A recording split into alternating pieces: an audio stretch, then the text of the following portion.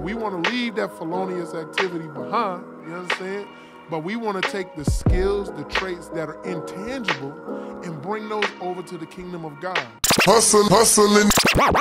All right, so we're gonna keep it all the way 100 right now.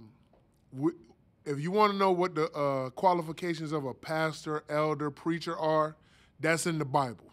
All right, Titus 1 and 2, 1st, 2nd Timothy, we got you on that. We believe that. We hold to that. If you trying to be a church planner, that's something different.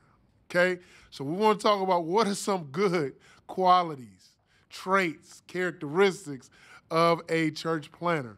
Listen, don't hit me with they need to know the gospel. Don't hit me with we know all of that. We with that 110%.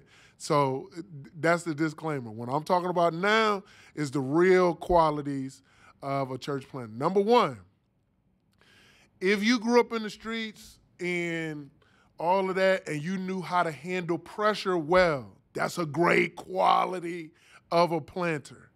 Understanding and being able to navigate the anxieties of multiple pressures on you at the same time. That's a very incredible quality you need to have and cultivate. If you want a stress-free, predictable way of life, church planting probably ain't for you. All right? Another one would be you have to have a sense of hustle.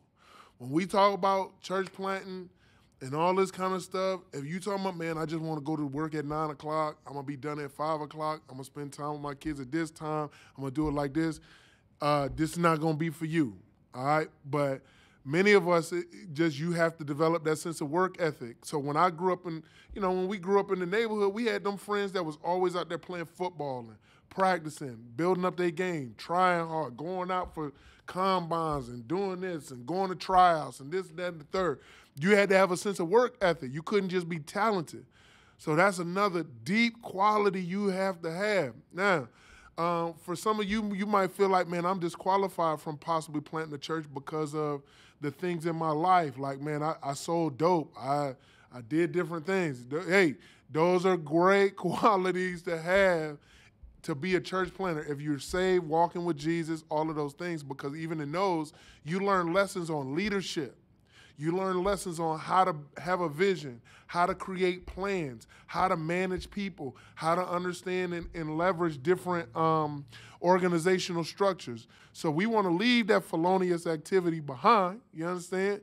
But we want to take the skills, the traits that are intangible and bring those over to the kingdom of God. To be a church planter, you have to have an entrepreneurial spirit.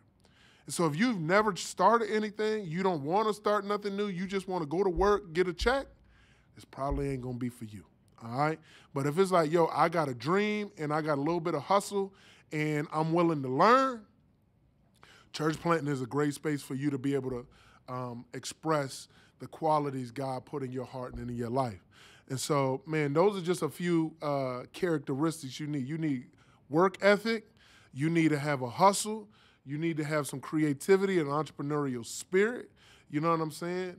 And you got to be able to handle a lot of pressure and anxiety. You got to be willing to take a risk. And this ain't for the faint of heart for sure. But I do believe God is calling more urban church planners for this season. And that might be you, and you're holding out. And I want you to know we got a place for you. We want to help you. Yo, thanks so much for watching. This your man Charlie, a.k.a. Charlie Hustle, a.k.a. The Hope Hustler. And I want you to like, subscribe for more, to stay up with us.